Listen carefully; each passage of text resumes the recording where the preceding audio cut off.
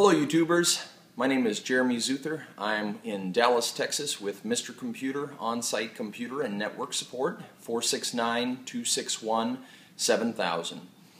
First off, I'm just going to tell you, get familiar with your pause button in the lower left-hand corner of your screen. I'm going to be going pretty fast, so you can either watch this as fast as you want or as slow as need be, depending on your level of technical expertise.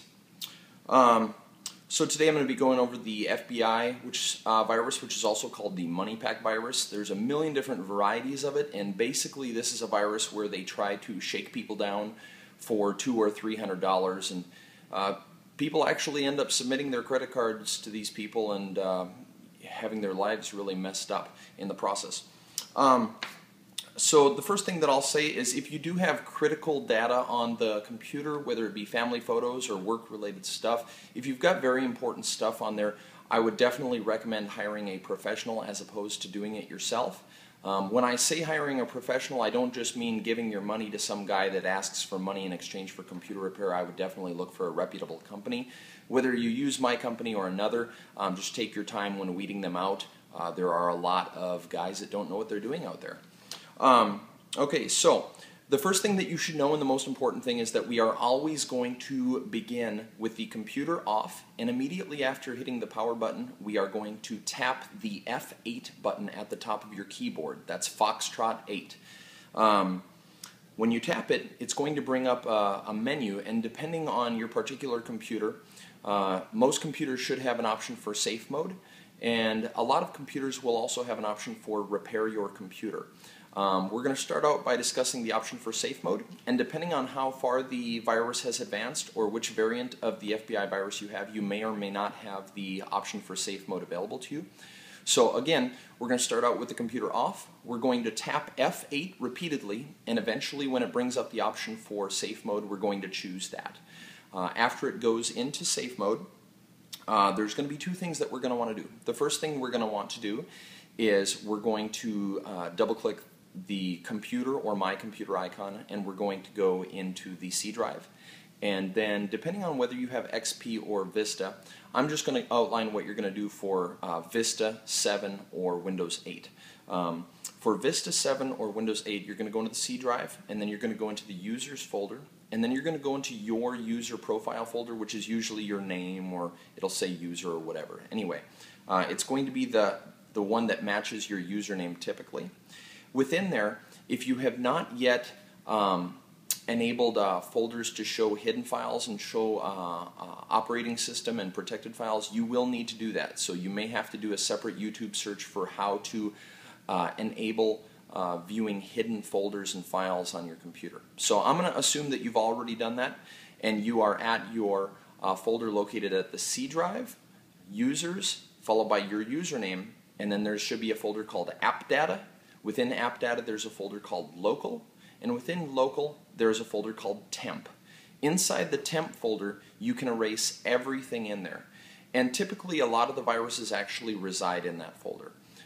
So go ahead and erase everything that's within the temp folder. Don't erase the temp folder itself, just erase everything that's within it. Usually you're going to have some files that are kind of pesky and don't want to be erased, and that's fine. We're going to continue regardless of whether it erases all of them or not.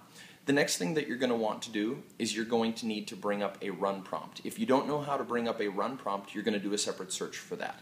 Once you get a run prompt up, inside the run prompt, type msconfig, which is short for Microsoft Configuration, msconfig, and then you're going to hit the OK button. That's going to bring up the system configuration utility. The first thing you're going to do is click on the Services tab, and then you're going to check the box in the lower left-hand corner that says Hide All Microsoft Services. It's critical that you do that because we don't want to disable services that you need, because otherwise you're going to make your problem worse. After you've checked the box that says Hide All Microsoft Services, go ahead and disable all other services. After you've done that, click the Startup tab and click the box that says to disable all of the startup items. At this point, while you're in safe mode, if you have an external hard drive or some sort of USB stick or something that you can back up your files to, it would be a good idea to do it now, because your computer may go further downhill. So if you do have some files, I would strongly recommend doing it right now while you're in safe mode. After you've applied the changes in the system configuration utility and you reboot the computer may be actually operational to a degree. If the computer is operational, I would strongly recommend getting a reputable antivirus on there and using it to clean the computer. Some reputable antiviruses are going to be things like WebRoot and Trend Micro and Kaspersky. I do not endorse Norton or McAfee or AVG. I don't have anything further to say bad about them because I don't want a lawsuit, but I definitely do not endorse those particular products. Okay, so let's say that you were not able to get into safe mode, and let's say that you want to fix your computer. We're going to go right back to having the computer off, and when it's powered completely off, you're going to hit the power button, and you're going to tap F8 repeatedly right after turning it on. It's going to bring you up with your menus where it has safe mode and a variety of other options.